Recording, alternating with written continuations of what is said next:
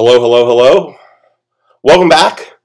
Just did a live show on Wednesday. Let me give some up. Look who's behind me. The Bubba. You got applause. Did you notice that? How are you? Good.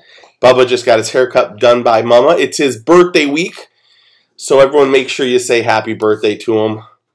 He turned 10. He is growing up way too fast. Way too fast, aren't you?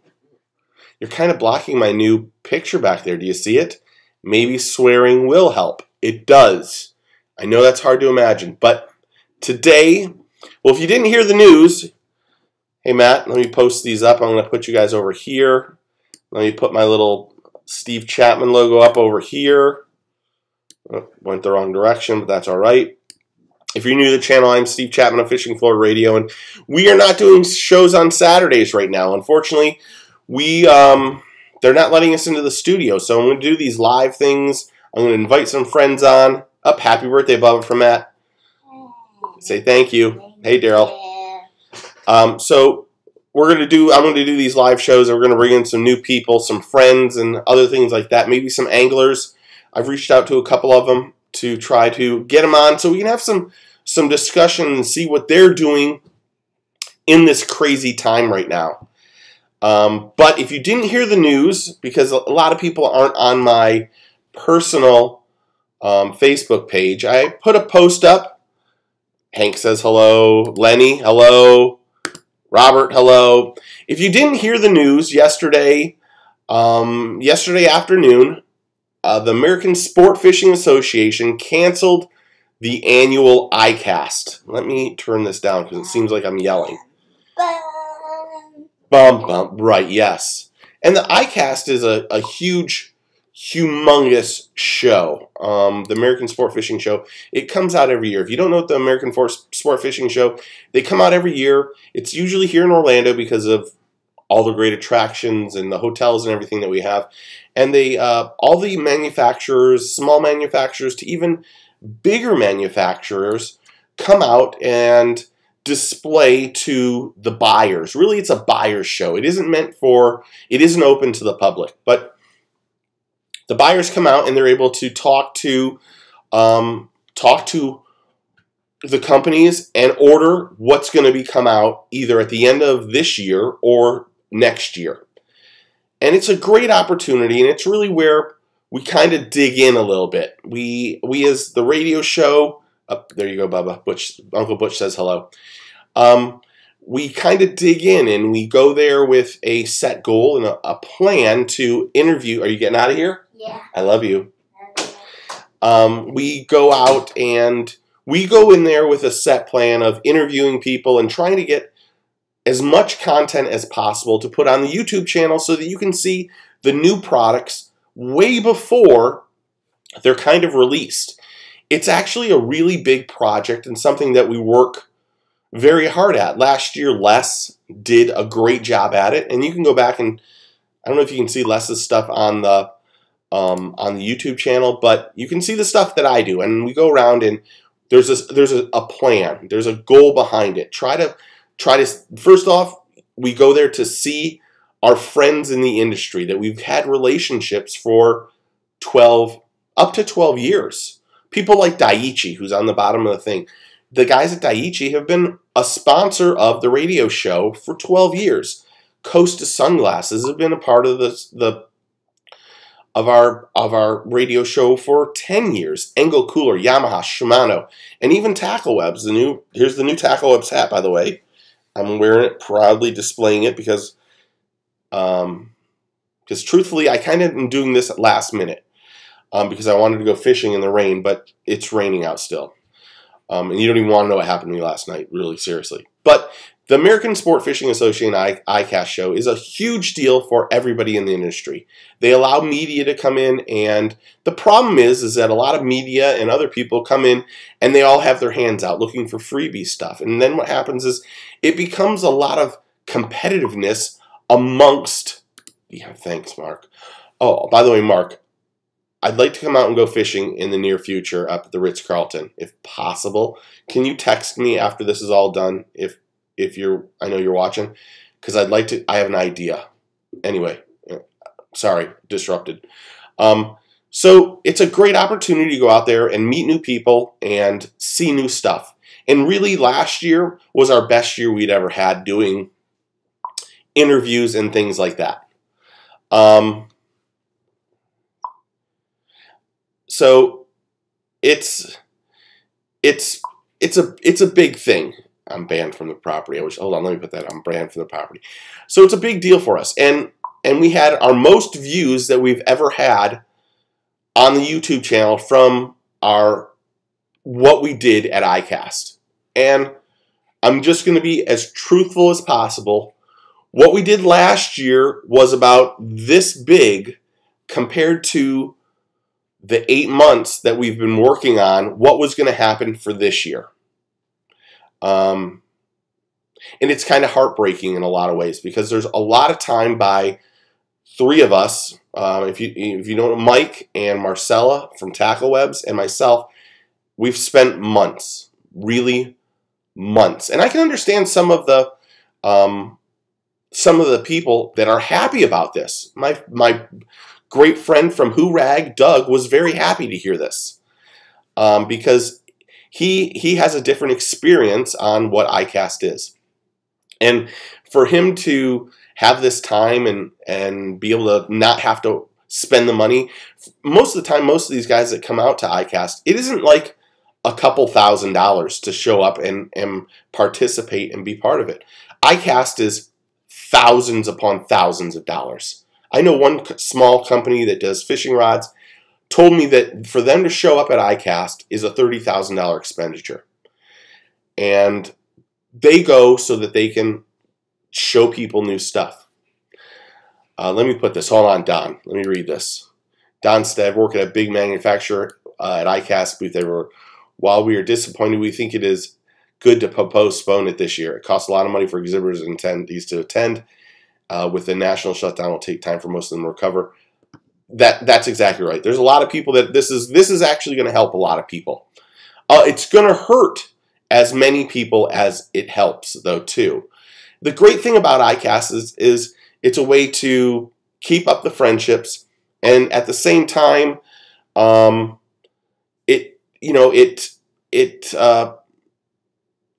don't even know how to explain it. It keeps those friendships up, but it also allows you to see the new stuff. For media, I'm talking about myself as a media person, because there's other people who really don't want media involved in it. Because really, what happens is when this show comes out, it's meant for buyers to come out and check out new things. The media is kind of secondary. Having said that, there's more media people that show up than buyers, so they do need the media, but there needs to be a right balance on who really is media and who really is not media. And I say that with the most respect to everybody, but I know there's a lot of people that might write a vlog once a year and they believe that they're media, and really they're not. I know they are, but in my mind they're not. And what happens is they get in there and they cock block, and I'm sorry I'm saying that, the real people who are trying to get work done. So for the industry, this is really a crazy, this was something that I think most people saw. The truth be told, several weeks ago, iCast and the ASA came out and had a big ordeal about how this was definitely going on. And I think it was the wrong thing to do. I'm actually kind of disappointed that they would jump into this so fast and not really put the thought behind it, because there were a lot of people that came back and started planning to make sure that they got here, because ASA said, we're doing this. And I think ASA should have said, look, let's just tone it down. Everyone, don't be spending money, don't be making plans, don't be building booths, don't be buying extra materials and stuff that you're going to need to get into iCast. They should have just said, look, we need to just take a break here. This coronavirus is really something that we need to look at. I mean, really, everything, if you're not here in Orlando, and I'm just 25 minutes away from the convention center. The Orlando Convention Center right now is the hub for where everyone's getting tested for corona. It's the hub. You can drive in there in the morning and get tested for free. And so to think that they were even, I don't even think they thought that that was what was happening there.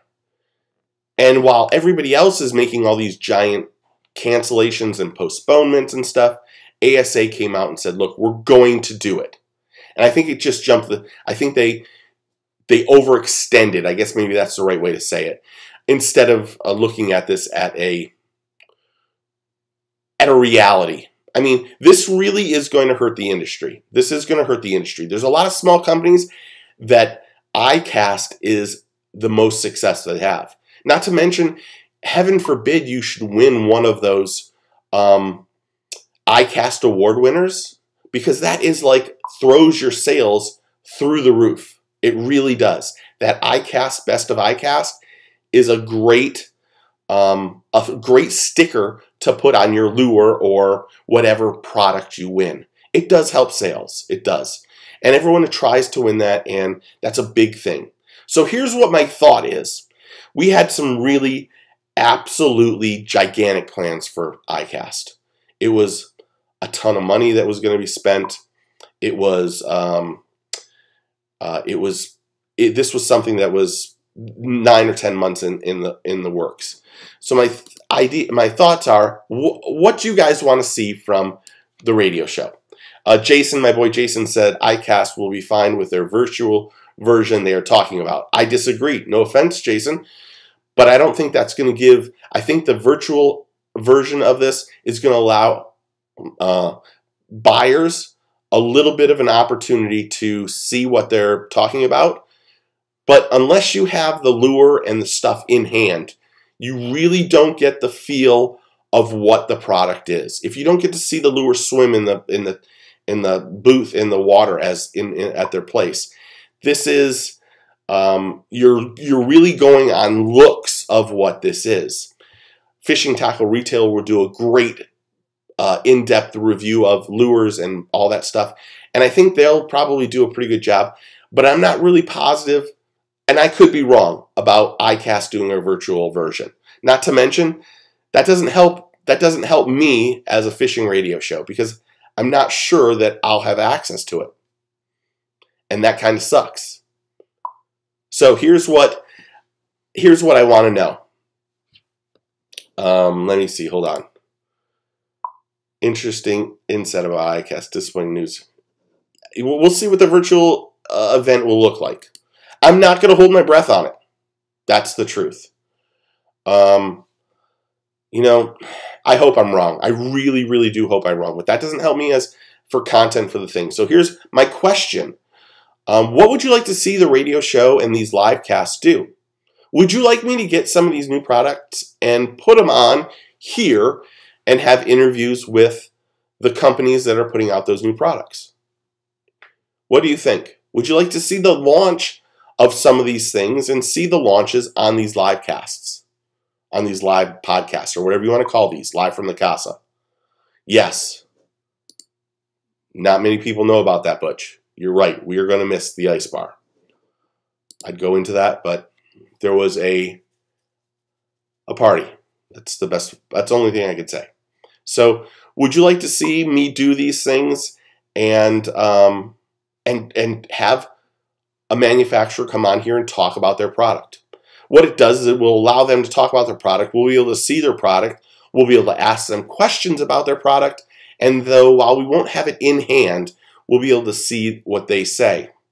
Will that help you make a decision on purchasing those? I mean, do you look at those closer looks that I do?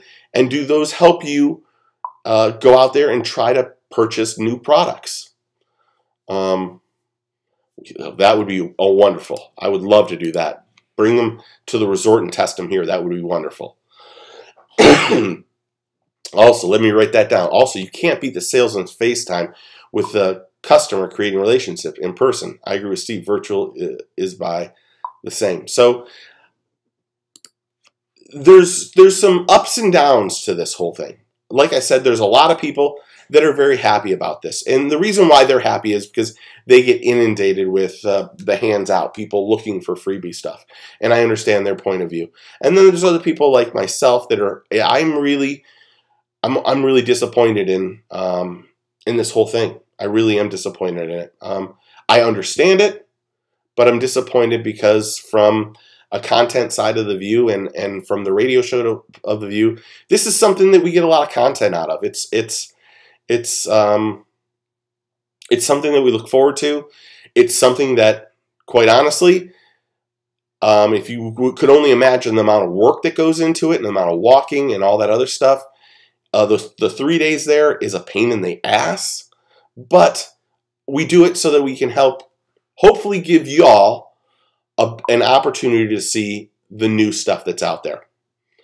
Hold on, let me catch up. You guys are texting nonstop. Also, if they do a virtual, can you get more viewers who can't be at the show? I don't know. Matt Haffer, yes, your closer looks definitely make me pull the trigger on getting some new stuff. Thank you, Matt. I should say I did that last closer look. Hold on. Of this bait, Fish Lab BioGill would lead the swim bait. I should do a second part to that. I got to fish it last night, and I went 1 for 8. I taught my son, you want to see what the bait looks like before you cast. How do you know what it looks like and how to fish it? Exactly. Thank you, Robert, Joe. Hey, Ray, let me put this up, Tally Ray. So we're going to try to do some, I'm not sure. I'm going to put this on YouTube. I'd love to know your guys' comments, so go to YouTube and comment on there and tell me what you think. I'm sure there's some manufacturers that would love to come on, and I'm going to reach out to some that are sponsors. But here's the other thing, is without an iCast, do some of these guys hold back on the stuff that they were going to put out this year and wait till next year? Which is understandable. Why put the money into all of the work and getting that new product out when you're not going to get the push that you get from the iCast? It isn't just me that does media, by the way. That is media. There's a lot of great media outlets that go there, do some great interviews, and put it out out there for YouTube and for y'all to check out. And those guys I love those people. I mean, I know a couple of them very well. And in fact, I know some of them that when they come up to me, I move out of the way so that they can get their interviews done. But then there's other people that just get in the way and are just asses. And that's not the right thing to do anyway. So I'll put this on YouTube after this, and hopefully we can come up with a thing. Like I said, I'd love to know what you guys would like to see me do. Because really this whole thing, you know, we make pennies on YouTube. It's pennies. So really the whole thing is doing it because we love putting out this content for you. And either you love it or you hate it, but hopefully you love it. Let me see. Jason, how many of these companies are from overseas that can't be here because of travel bans? There's a lot of them. iCast, actually, a lot of people from China come in to talk to manufacturers and other people so that they can get their business. And really, there's a lot of knockoff people that come into iCast that have reels and lures and all this stuff, and they sell it under the cost of all these other people. So actually, that kind of helps us in a way, because really we're so dependent on China to produce this stuff because they produce it less than what we can have it made here in the United States, that we need to start looking at this a little bit differently. If you can buy American, you should buy American. I mean, oh, somebody's calling in. I'll have to take that in a second. So anyway, let me hear your comments. Go to the YouTube channel and comment and tell me what you think. You know, I want to hear. I want to hear everybody. Good, bad, indifferent. Try not to make it too personal, and let's not do that. Let's be above all that. Just because you have a computer and you can hide behind the screen doesn't mean we all have to be jerks. Because trust me, I've had to ban a couple people because they're jerks. And I apologize, but they're jerks. I mean, they say rude things to other people, and this is not what this is about. I'm all about joking. You can make how fat I am and that my throat's still hurting. I don't know if you know this. I definitely sound like a different person from Wednesday to today. I mean, I'm finally over the hump of the sinus infection. Still got a little bit of it, but not to the extent of that I had Wednesday too. So anyway, guys, make sure you go to the YouTube channel, like it, subscribe, and tell me what you think. I want to know. I hope everyone out there is definitely healthy. I hope God is blessing you. I hope you're having a great day. And get out there and go fishing. Fishing is really, really great right now. This is a great time to get out there and go fishing. I'm going to do some here in about 22 minutes, to be honest. So, thank you guys. If I don't tell you enough, thank you. I'm sending my love to you, too. Be healthy. Please stay healthy. Wait a minute, I'm putting that on now. By the way, Jason should be getting his Skype done because Jason's going to be on the show on Wednesday. He's one of the people. For the love of God, Jason, you better get that damn Skype working, man. There's my buddy, Redfish Chuck. You want to know what, Redfish Chuck, you should call in on this live show on Wednesday, too, if you want to be a thing. You know my phone number, so if you have Skype, text me because I'd love to talk to you and see how you're doing. Anyway, guys, stay healthy. We send our love. God bless. And get out there and go fishing. Remember, take a kid fishing. Get your fish on! We'll see you Wednesday, man. Cheers, guys. Later.